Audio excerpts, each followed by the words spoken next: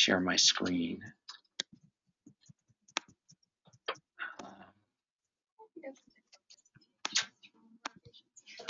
All right.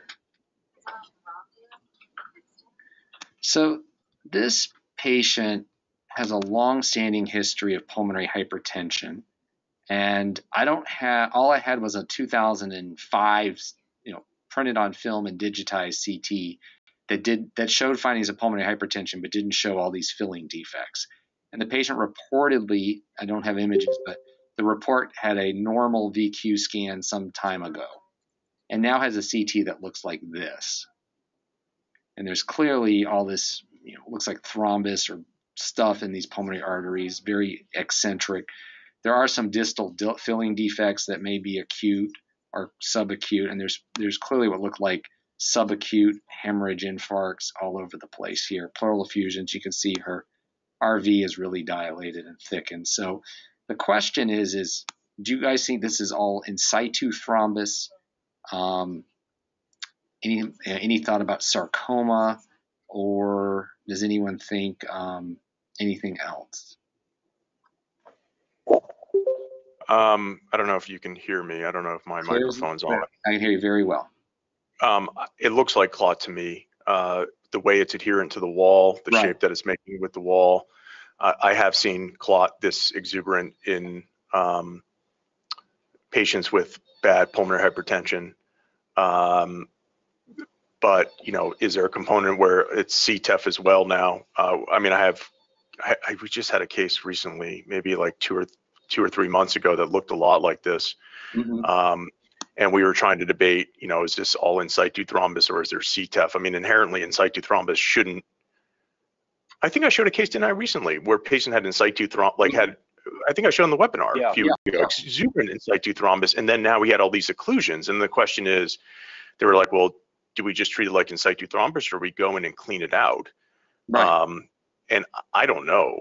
I don't know the answer to that, but I don't think this is sarcoma. Yeah, I didn't either. I really think this is because she's had PH for so long, and it's bilateral, and I've never seen a sarcoma. But and also the thing for the sarcomas, even on that, I think very nicely on that image you just showed, the coronal or sagittal, those nice kind of lentiform moon shape where you get that, you don't usually see it. And also in the sagittal, you see that for the other PA. Usually don't see those smooth shapes. Right. Sarcoma cases. There's more like fronds and like. Yeah, so we had a case the other day that looked a lot like this unilateral and had all these fronds. Right. And I was like, oh man. And they were like, well, can you definitely say it's not sarcoma? It changes everything. And I'm like, I'm 90% sure it's clot just because of where it is. It was layering like that, but it had all these fronds. And I'm like, but I don't know. So we did an MRI and it was just clearly clot. Okay. That distinction, that fine distinction of like people of PAH who develop massive in situ thrombus, and then, the PEs that develop, is it because these thrombus fleck off and embolize, or is it unrelated and they're throwing DVTs? And how do you classify these? I don't think anyone, when I bring it up to our guys, they don't seem to. Yeah, I mean, these are clearly subacute infarcts, and there looks like there's a little fresher one down here, or some hemorrhage, and there are some occlusions. Okay, that's kind of what I thought, but I see, it's just a very unusual case to have this much soft tissue, but that was my impression. Okay, thank you very much for that. I will stop with that one. I can show one more real quickly, and then we can go on to someone else. If I have time, I'll show my other one. So this is kind of a fun case. So this patient is a Tetralogy of Fallot, had a pulmonary artery stent here, and then got a stent revision, and you can see they put another stent in. But what's kind of cool, so they did a stent within a stent, but what's kind of cool is there's these little linear metal fragments out in the lung, and I can show them on the lateral too. There, I'll blow it up here. You see one there, and there's another one somewhere. Anyway, I think what's happened is if you go back to the radiograph of the stent and the stent, you can see there's disruption of the inferior portion of the stent. There's some fractures. So I think when they It looks like when they put the new stent in, that some of the fragments came off and embolized in the pulmonary arteries. I don't have a post CT to confirm it, but I can't imagine there's anything else there. Right, that's interesting. Yep. Okay, I'll come back to my third case if there is time. Otherwise, we'll let some other people go. No, I don't want to do that. This is why I don't like go to meeting. All right, who wants to go next? I'm going. I can go, or I can wait too. Was that you, Howard? I can go anytime. All right, I'll make you the presenter. There we go.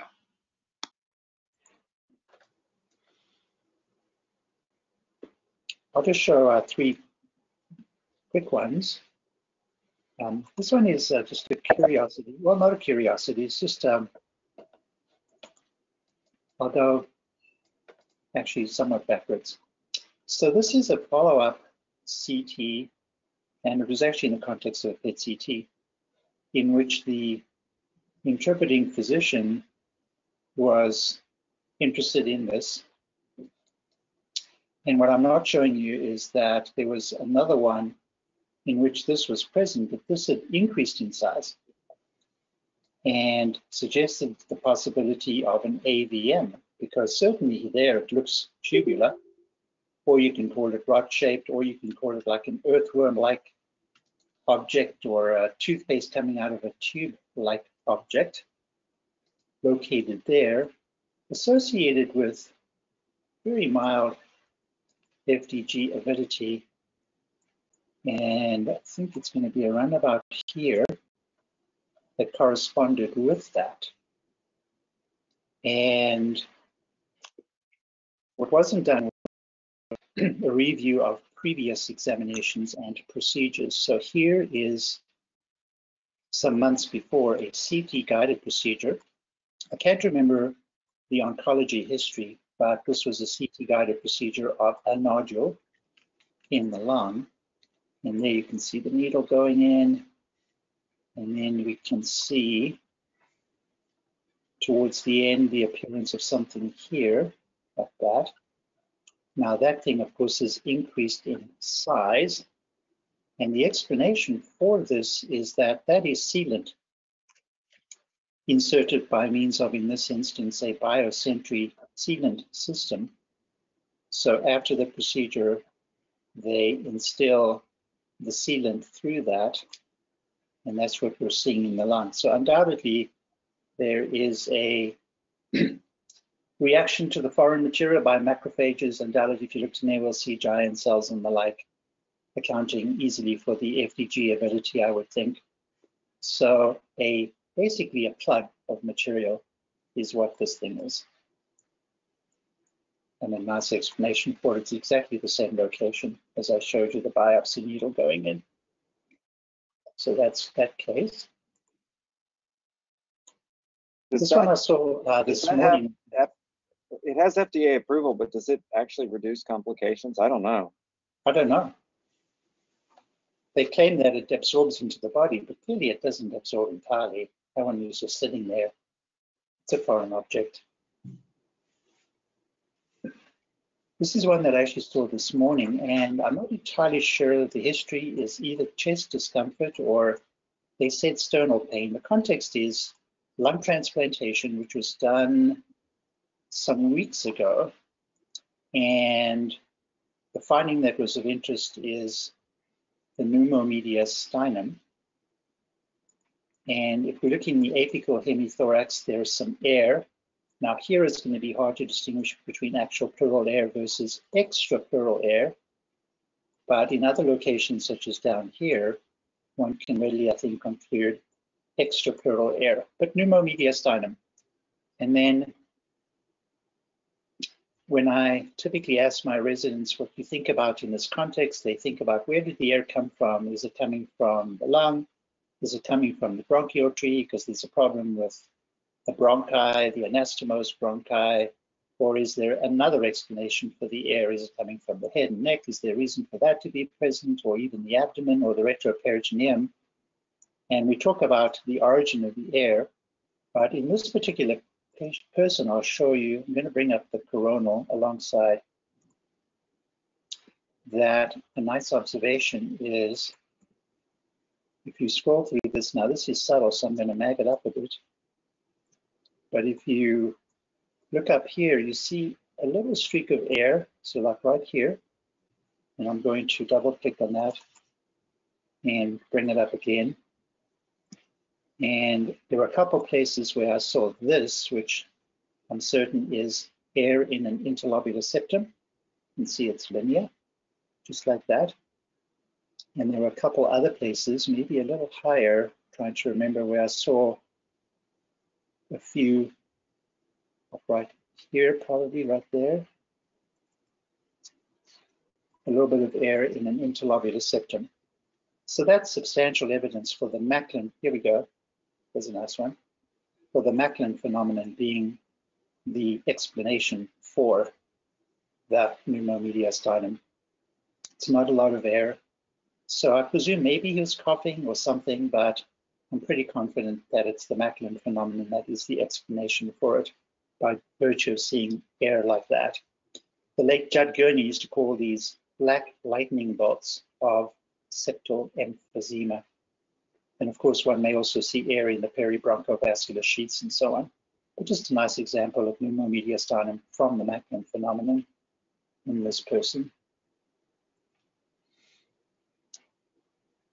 This one is, I showed you down. Can I just go for a fan? This one over here, I'll show you real quickly. This is a nice supplement to the case that Peter showed not long ago, and perhaps I'm more attuned to this now, and I just recognize it by virtue of having seen it.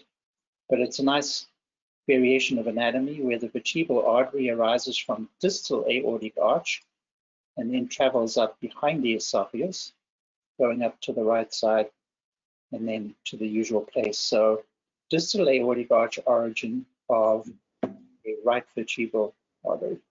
Just a nice anatomic variant. And I have a case where both vertebral arteries arose from a very similar location, distal aortic arch. Howard, it kind of looks like there's a little diverticum of Kammerer there too, doesn't it? Oh, just at the origin of it? Yeah, just like right a little focal, yeah. Nubbin, like a tiny one. Yeah, I was gonna say it's a little infundibulum there, because that's one of those things that people occasionally think is like a PAU or maybe trauma in the appropriate setting. But when you see the vessel coming off the top of it or the peak of it, yeah. Yeah, just right there.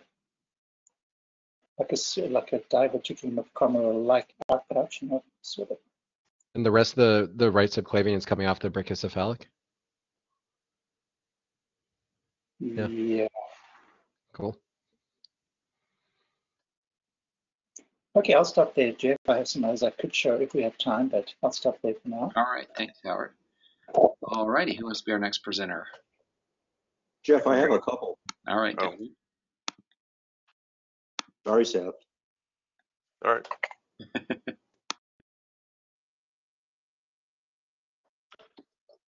Okay, can people see two chest radiographs? Yes, So, we can. If you can, you probably realize that the one on the left is the abnormal one and the baseline is the one on the right. That was from October. This is November, and this is a neutropenic patient, and we have these bilateral, pretty symmetrical blobs, a little bit bigger on the right than the left. And if we scroll through this here on CT, I hope this is not going to be delayed scrolling here. It's a little sluggish. We see that there's a ground glass surround, and then there are these fairly dense nodules here on both sides. And sorry that this is a little bulky here because it's pulling it off of a server.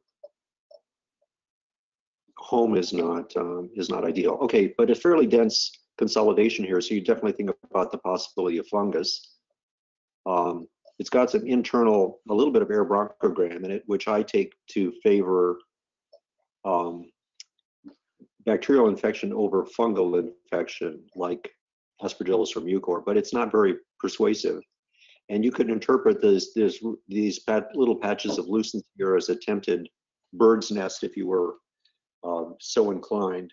Very neutropenic patient, so definitely a setup for fungus. He was on voriconazole or some other conazole as a suppressant against aspergillus. So these lesions arrived despite that. So with these findings, raising the question, could this be Legionella macdadii? Does, bilaterality would be kind of good for that. The symmetry would be good for that, as opposed to fungal infection like mucor. So they treated him for both, and PCR came back. What do you think PCR came back? What's the consensus? Fungus, or could this be Legionella macdadii? Yes. Yes. Okay. Both. Yeah, exactly. Okay. Or is it One in the right. cardia? Something weird and it was no cardia. Okay. Well, What's some other fungus? Go ahead. No, some other fungus too. You've shown some really unusual fungal organisms. Okay. Well, this turns out to be Rhizopus. It's Rhizopus microsporus, which is a fungus, in nature that attacks wood and likes to break down plants. Also has an interesting symbiotic relationship with Burkholderia. It actually supports Burkholderia, which then adds to the necrosis in the host and kills a lot of cells, and then that improves the environment for the Rhizopus to feed on this decaying material. So interesting symbiosis in this, but this was mucor. It's Rhizopus microsporus. Okay, so I've seen probably, I have 5 cases of microsporus in my database, and that isn't comprehensive. So Rhizopus, and then this happens to be microsporus. And okay, cases I've seen, David, look exactly like mucor, because I guess it's the same family, Mucoralis. But isn't Rhizopus the bread mold that people always, the black bread mold? Well, there are all different kinds of Rhizopus. Ah. This microsporus likes, decaying plant material, but gets into people. And there was a case of a diabetic person. I found a case report of a diabetic person who was planing wood, or he was chipping wood or something like that. So he was out in the field, and so he was liberating a lot of wood dust, and got and because of his diabetes was a little susceptible, and then picked up a Rhizopus lung infection. It's commonly a skin infection. It can get other parts of the body: skin, liver, spleen, and lung. So Rhizopus in a neutropenic patient. I just read that there's a domestic form of that species that you mentioned that's used to make fermenting soy products into like tempeh. That's right. It is actually used in the food industry. So it's it's friend and foe. You have to, nature is not exclusive.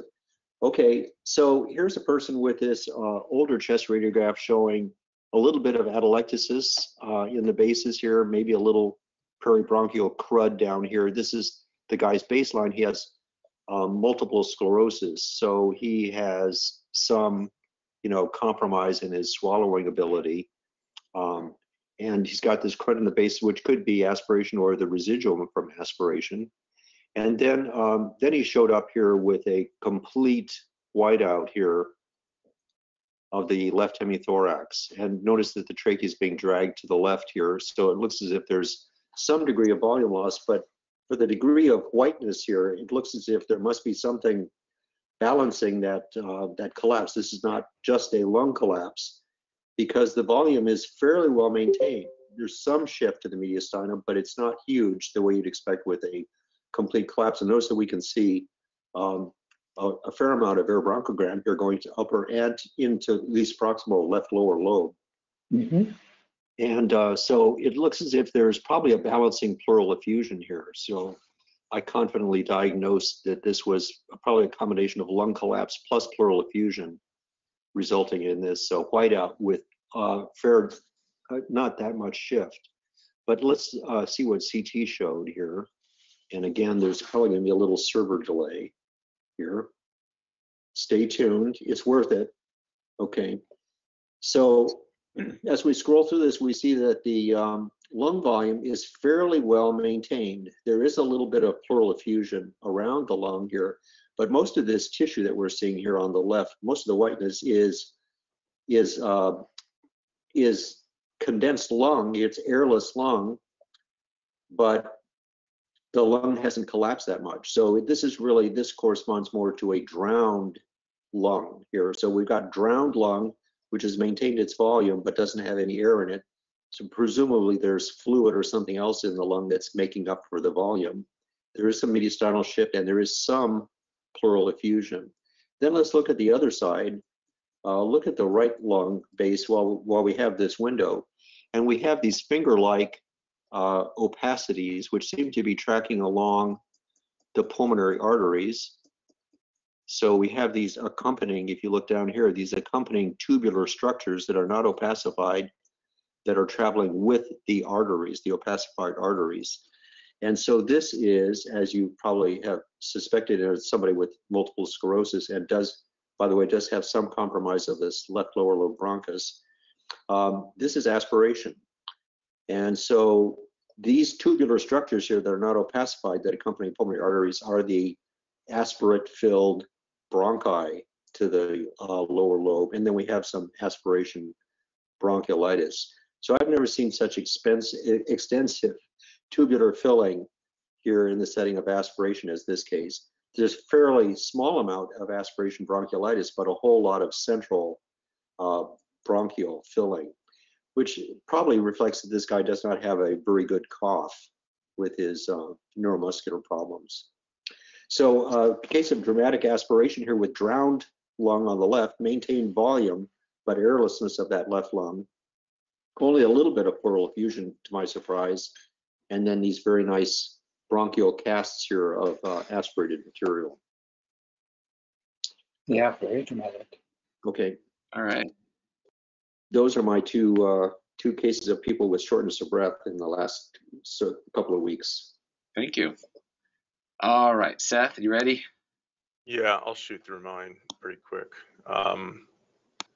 Did you send me the little? Oh, there it is. It's hiding. Now I have to figure out which screen is which. All right. So just to show you, I just anonymized this one. You know, a case with a clot with a shaggy margin that one of our, it was bigger before, it was called a sarcoma on the outside. The patient was put on anticoagulation, which I think is the reason for the shagginess. There was still, raised concern for sarcoma based on this. They thought there might be a mediastinal component. I really didn't think so, but just to confirm, we got a MR, and I'll skip the SSFP, but I'll just show the, this is the 600 millisecond delayed inversion time. Kind of a nice way to recognize clot, how dark it is compared to normal soft tissue. There was no, on other images, anything outside of the vessel. So this was all just clot that had that shaggy margin. But again, I think that was primarily secondary to anticoagulation. This is a case that's, it's just scary because, it's one of those things, if you're just gonna miss it, I think, without any history. I don't even know what the history was. I think it was patient had signs of a stroke, and they intubated him. He wasn't doing super well, and the finding here is this little bit of thickening along the esophagus and blurring of the wall between the esophagus and the atrium. And I think on one slice, if I can find it, there it is, that little dot of air. And I think most of us know what this is from, but here is he underwent before this a CT stroke angiography, and it was very nicely picked up that there was actually air in the left atrial appendage. This was read out as being secondary to they thought either a PFO or ASD with injection of air across They didn't see the esophageal findings. They didn't have a history, which shows that the patient underwent pulmonary vein ablation about 3 weeks before, and but it was fine because the actual surgeon knew what was going on immediately. And then here's his brain DWI, and needless to say, not very good. So esophageal fistulas, rare but very devastating complication of ablations. I've seen about, people show me cases, I've seen myself, maybe, again, someone showed me in this cases, I've come across one. But again, the amount I've seen are probably about 7 or 8. And I was telling like my guys, you know, someone showed me a case that they were actually litigating for the prosecution that this finding, and that it was missed and the person died. So not going to judge that person. They're a good radiologist, but you know, this will invariably go to a lawsuit. Fortunately here, there was obviously no delay in diagnosis because the surgeon knew what was going on, but extremely subtle. And I think without, you know, if you had a history, recent ablation, you know, then you're a little bit, not as much of an excuse, but again, it's just a very tough case, but a very classic finding. Now this, I still can't figure this thing out, and it upsets me. So let me go back to here. Is this the right case? Yeah. So here's a case I read yesterday. And this is a guy who's coming in, has a pneumonia in the right upper lobe. It's whatever, he's immunocompromised. And I notice that the walls of this would look like intimal calcifications or something are now displaced. And you can see here, there's this bending, and I wasn't sure what it was, calcification or just high density, but you can see. And the crazy thing about it was that it was new from like a study a month before, or at least I didn't see it. So, I mean, you really don't see that. So I was concerned. I said, geez, this guy's got to have a dissection. And I said, you know, it took me forever to track down with some outpatient, and I couldn't get in touch with the docs. We've all been there before. And it wasn't, it was just ulcerated plaque. And it was just ulcerated plaque. That's it. Or, you know, just mural thrombus with some plaque ulceration. But I still can't figure out, for the life of me, maybe one of you guys can, why it has this appearance on the non-con CT. He is anemic. His blood does measure basically near fluid attenuation, but it was the same on the prior study.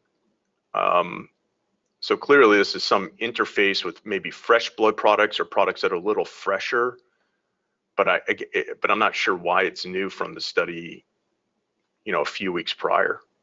Anyways. Stage renal disease? No. Oh, he has renal disease. He does have renal disease, but he does. I don't know if that could contribute, but yeah, I don't have any other explanation.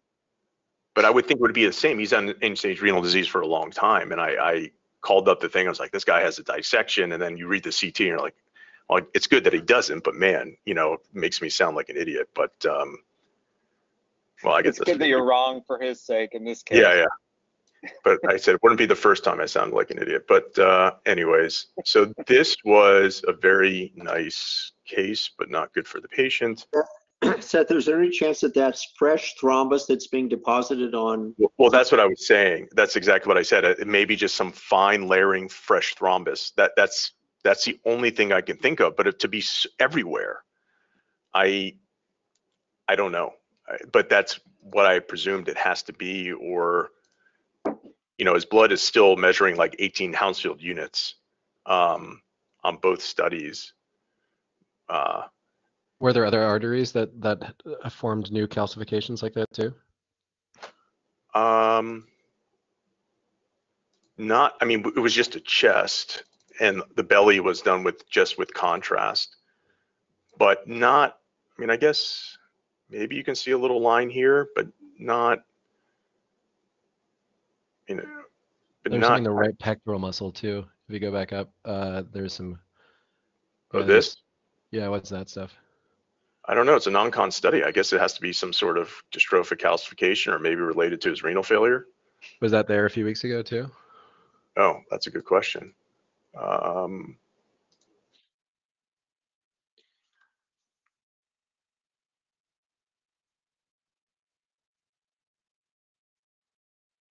No. Huh. So you would- So is it like I mean, if it was just the muscle thing, you would call it like metastatic, like from like increased calcium. Yeah, metastatic in the pulmonary prostate, right? calcification, but Yeah, I've never seen it in, you know, this is his lungs in and the this aorta, yeah. this is Yeah. pneumonia. I mean, he has and it's getting better. I mean, geez, I guess maybe it's like Travis said, maybe related something to his renal failure. Anyways, I've never seen this pattern before, but you're right, that is new up there. No. I like the renal failure business, and you know, because he could have a worsening of his renal failure with his acute, you know, clinical situation. And he has, you're right. I mean, he just had chronic renal failure. That was the history. But I didn't check for a change, but he was acutely ill. I mean, he's got a bad viral pneumonia that actually is not COVID. So maybe it is related to worsening renal function. Or like the increase, what is it, like the calcium phosphate product? If that goes up, it can deposit calcium everywhere. Calcium being deposited in thrombus, peripheral thrombus. That's a really interesting. That's a good we thought. all see end-stage renal disease patients, and I've never seen that. Yeah, that's really bizarre. Yeah. So this is a case of an unfortunate patient who came in with chest pain, underwent a CTA of the aorta, and one of our radiologists, this is not a CTA of the aorta. This is, and it was a non-gated study, but astutely picked up this kind of left main pseudoaneurysm with a very, very tight left main. And I don't even understand she came in with a troponin bump and chest pain, and cardiologist basically is like, yeah, it's nothing. You know, she's 20-year-old woman, and they, dilly-dallied for a while. And eventually, after this, and you can also see there's the thickening of the wall of the aorta, and there is also thickening of other vessels. I think one of the carotid arteries may be out, or some other. I have to look at it closer, but I was told other vessels are out. You can see the thickening around so this is clearly going to be a vasculitis. So unfortunately, fortunately / unfortunately, where is my movie? Where did it go? Let me try to load this again. That's going to do this pain in the butt stuff. So this is them trying to get by this thing, and then they've already opened up the obstruction. But as people can see, this is not a good rhythm for the heart to be in when you're messing with it, because that's not a rhythm. That's just twitching. So she coded during this procedure, and this is when she's coding. And I think she was down for a really long time. But amazingly, she has no real, let me try to get this thing. Here you can see that really tightness by the pseudo. So it's really a pseudoaneurysm. At least to me, it looked like a pseudoaneurysm. It's very eccentric, all the inflammatory changes around it. So this is a case of Takayasu's. You can see the aortic stuff. And we just had that one. And what is this case? Hey, Seth, I've seen a couple of cases of Takayasu with coronary, and it's usually ostial involvement. I've never seen them trying to intervene, though, even if it's tight. Was it because of the pseudoaneurysm, or was? No, it was because she was basically in left main infarcting. Okay. So she had a troponin bump. You know, just for the sake of time, I won't show, but I'll send the images if I ever send my cases. That you can see that there's hypoperfusion, subendocardial hypoperfusion in the left main territory. The left main territory is down. So she was actively infarcting. That's why they intervened. Okay. And they stented that, and yeah. Not that there probably makes a huge difference, but do you think that could be Kawasaki's? No, No. no, Like, she's got disease everywhere. Looks like even a pulmonary artery, like the Yeah, left main PA has a little wall thickening. yeah, there's thickening here. I mean, the descending thoracic aorta is, really involved. She had a belly study which showed involvement of vessels. She's got arch vessel involvement. So I wouldn't put, and we, yeah, I had a similar case, and one of our interventional cardiologists said that he thought it could be Kawasaki too. And I don't know. I guess the Kawasaki occasionally is reported as having involvement of the abdominal aorta too, but I don't know. yeah, I don't, yeah. No, I agree with Seth. We've seen a lot of cases on this. Of Takayasu with that's very typical osteal coronary involvement too. Yeah. The rest of the coronaries are fine. Yeah, the coronaries were otherwise completely normal. Yeah, and Travis has shown a couple of cases. I've seen a couple of cases. It's common, unfortunately common in these. And you're right, there's just disease. The more you look, there's just disease everywhere. PAs, aorta, the left vert was gone. There's and the other thing I just wanted to show for teaching, because one of my attendings was concerned. You remember on non-contrast studies, these vasculitises or vasculitides can be high in attenuation. And she was concerned that there was a intramural hematoma. Remember, intramural hematomas are really crescentic, where this is kind of circumferential. And I've seen every vasculitis from large cell vasculitis, whatever you want to call it, Takayasu's, or giant cell, or I've seen it with IgG or IgG aortopathies. And we actually had a case in Maryland where someone actually had IgG aortopathy and had crescentic high attenuation, came with chest pain, had crescentic high attenuation around it's not just crescentic, circumferential. And they actually took the patient to surgery for a type A intramural hematoma, and all it was a vasculitis. Fortunately, that didn't turn into a legal case, but it could have, because we called it an IMH. So just remember circumferential, you can see with vasculitis. Why? What's causing that? I think it's the fibrosis, the inflammation and the fibrosis in the walls. That's what I always ascribed it to. But I don't know. I mean, there is just a mat of inflammation in the wall. But Dave, I would have to find out why that's more. We know fibrotic tissue is more hyperattenuating, and I'll bring over that IgG case again. I mean, the whole wall, not even the wall, the epicardial fat, the mediastinal fat was so inflamed. I just assumed a lot of it was fibrotic tissue.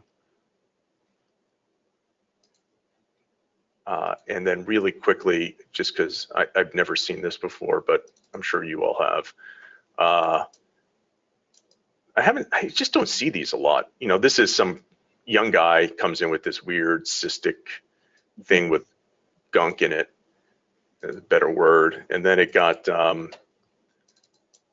comes in a few months later with worsening fever and cough. And now that area is completely consolidated and has kind of air bubbles within it.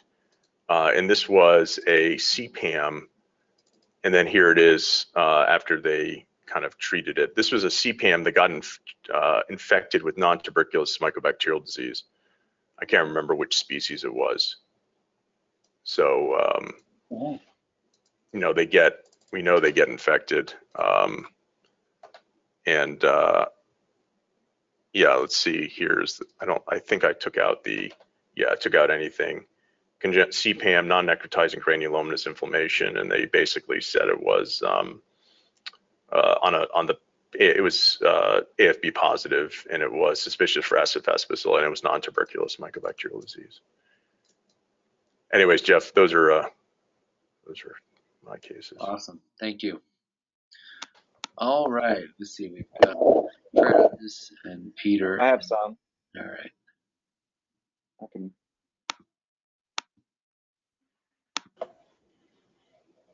I'll just show two so that other people still have time.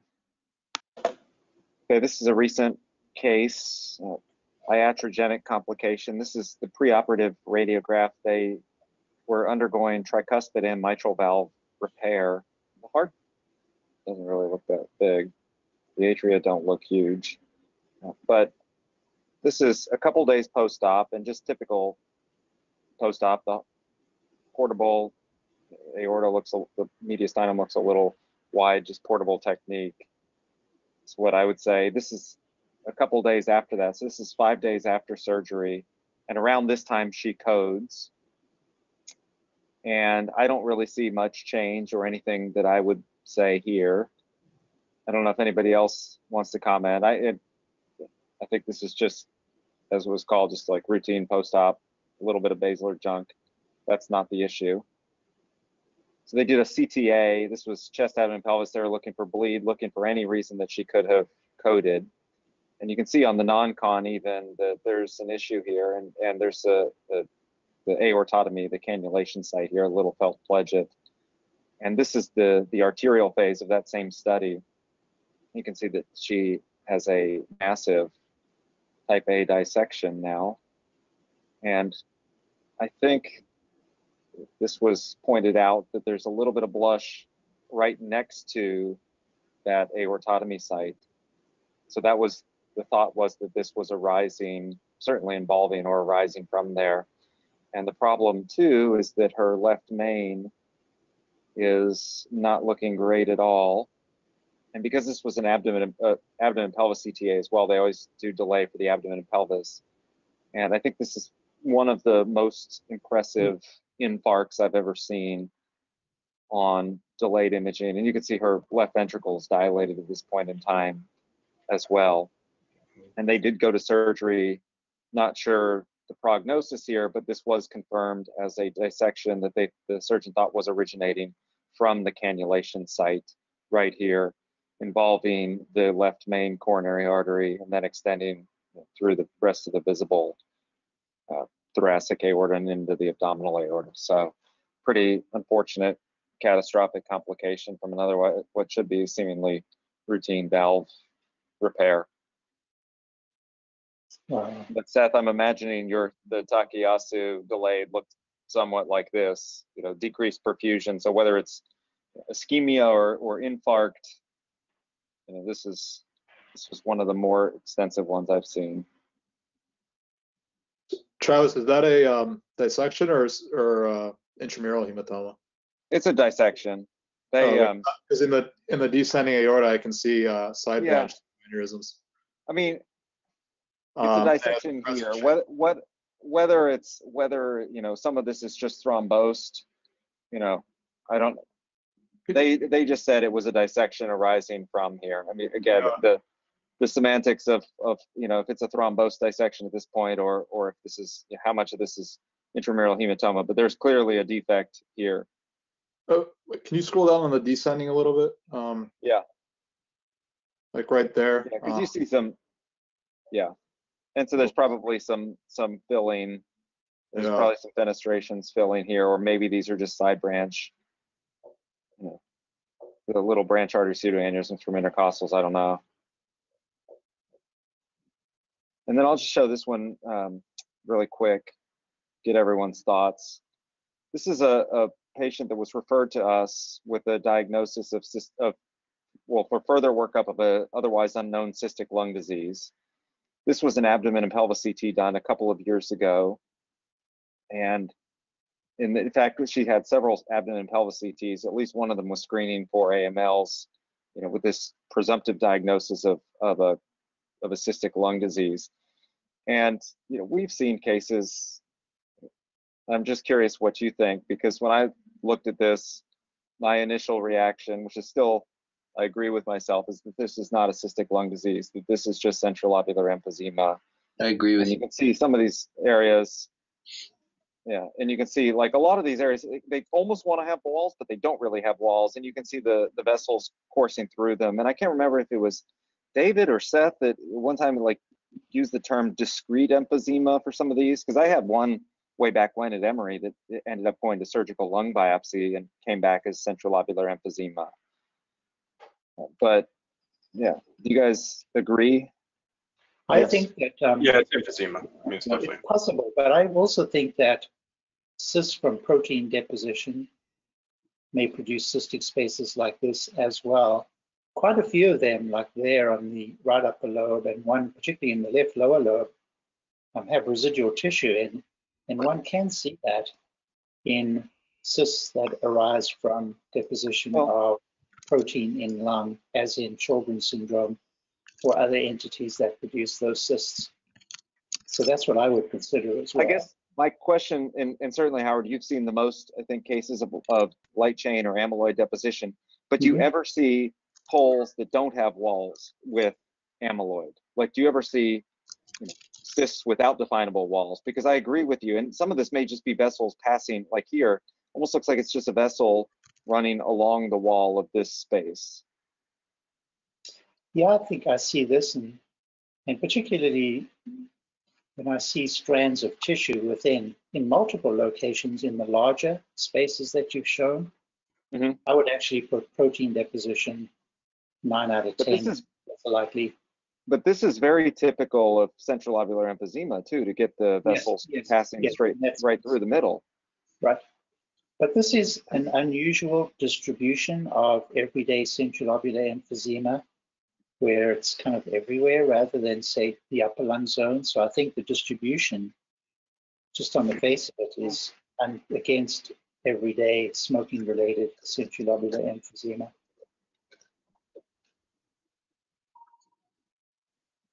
Yeah, I mean, short of a lung biopsy, they've done a workup. I told them, because of the other case we've seen, I know, Seth, didn't Jeff Galvin show you a case too that you shared with us that looked very similar to this? Yeah, and he thought it was going to be some cystic lung disease, but it actually wound up being emphysema. Yeah. And I had a couple cases like this that have now gone to open lung biopsy. I think we all have. Right. That it's just emphysema. It'd be interesting to see if we could pool all the ones with. Yeah. I just want to make one caveat that sometimes the pathologist's reading is not the answer, because they might see spaces that they call emphysematous spaces. And if they don't know the context, they will reach a conclusion that is not necessarily the truth. Yeah, but emphysema and cystic disease due to amyloid or light chain deposition, I mean, they look dramatically different under the microscope. I mean, they really do. I mean, one completely destroys and replaces the underlying architecture of the lung and fills it with these cystic areas, and the other are just hyperinflated alveoli. I don't know. I mean, that's the ones I've looked under the microscope that I've been shown. I mean, they don't look similar. I mean, clearly this causes confusion, because we've all seen, we have more than a half dozen cases that have gone to surgical lung biopsy. So it's not always an easy thing. I mean, I tend to think I put a lot of money on this being central lobular emphysema, just because most of these have no discernible wall at all. But it'd be interesting if we pulled together all of the ones that have surgical lung biopsies. So I would I agree with your main point that these are not what we should call cysts, mostly because they're not empty. They've got tissue strands in the middle, and that goes nicely with emphysema. I've seen cases of amyloidosis that have a combination of cysts, which are beautifully empty, and emphysema too. So I think Howard's point that this, you could see findings like this where the lung is being eaten up in the setting of light chain deposition or other protein deposition in the lungs. And, the mechanism is the same with emphysema and with the light chain deposition disease. Basically, you're activating these destructive cells like macrophages and neutrophils, which bring their enzymes, and they start digesting the lung. So one way the lung gets digested in emphysema, the lung gets digested in protein deposition. So, I've seen emphysema along with amyloid in the lung, and we all see emphysema in, just in cigarette smokers. I think the interesting thing here is I would call this discrete emphysema. And the question is, why is it discrete rather than more generalized? Why do these holes seem to be so separate from other emphysematous patches? So I don't think anybody really has an idea, but I would call this emphysema and not cysts. And maybe there's a couple of foci of paraseptal emphysema as well. Yeah. Okay. Well, yeah, I think these are always interesting, because obviously when you invoke cystic lung disease, then a patient gets $1 million workup. Right. All right. Right, Jeff? Good discussion. All right, Peter and Brian, we have 5 minutes. You think we can squeeze them in? Talk fast. I have a few, but I Yeah. can show some of them and Okay. show a few of the other ones. I have 5 total.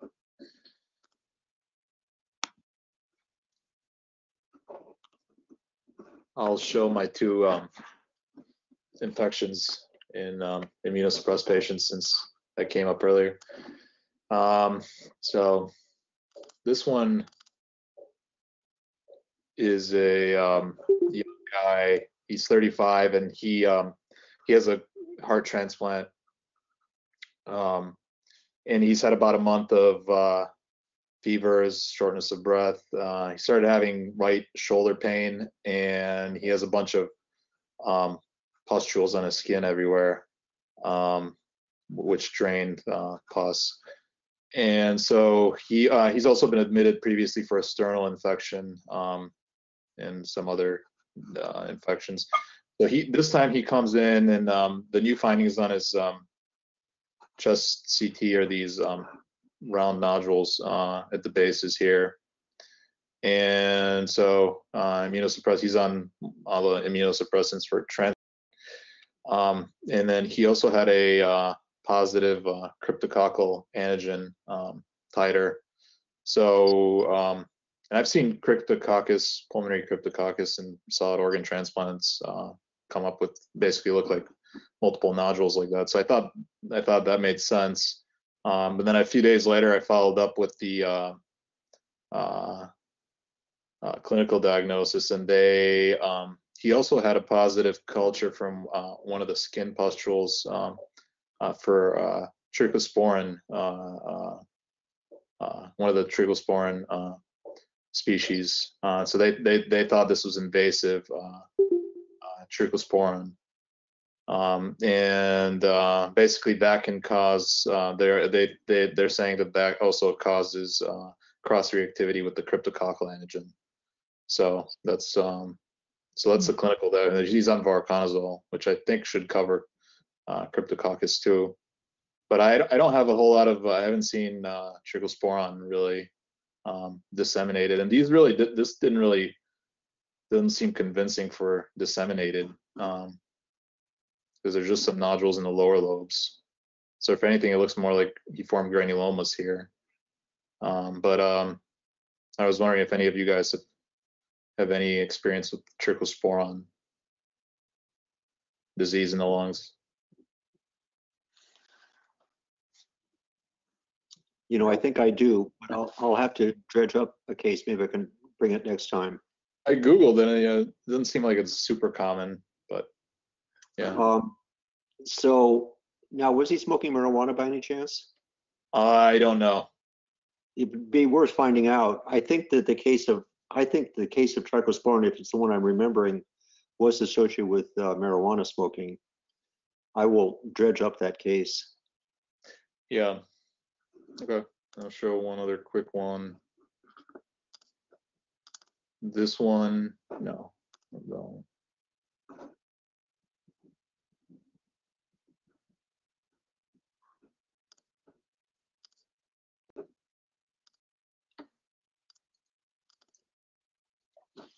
So this patient has a history of, so I'll show the CT chest first. So some cysts here in the lungs. They look kind of perivascular. I'm withholding the history for now, but and so this was from a few months, this was from June, and then this is from a few days ago, and you can see the cysts have gotten a lot bigger. There's a pneumothorax. This patient has angiosarcoma of the scalp. So these are it's a good example of cystic mets from angiosarc, and it seems like one of them is ruptured here and caused a pneumothorax. So worsening cystic mets. Yeah. See very commonly. Nice example. Yeah, and I will leave my other ones for next time. All right. Well, I have two cases of trichosporon. One was a person with bronchiectasis that had a fungal nodule, was resected, possibly yeast or reactivated histoplasmosis, but it turned out to be trichosporon. Yeah. By sequencing. So And the other trichosporon. case was a lapsed AML person with trichosporon Asahi pneumonia, Asahi E pneumonia, with nodules. Okay. The one that they grew here is Trichosporon incae, which gives all the skin nodules, skin abscesses. But there's several different ones. So yeah. All right, Brian, we could do one case if you have one. Sure. Actually, I just closed them. So maybe next week. Okay, sorry about that. That's fine. All right, everybody, it's the top of the hour, so thank you very much, and talk to Thank you you, next Master. Great. Thank you. week. Bye-bye. Thanks, everyone. Bye.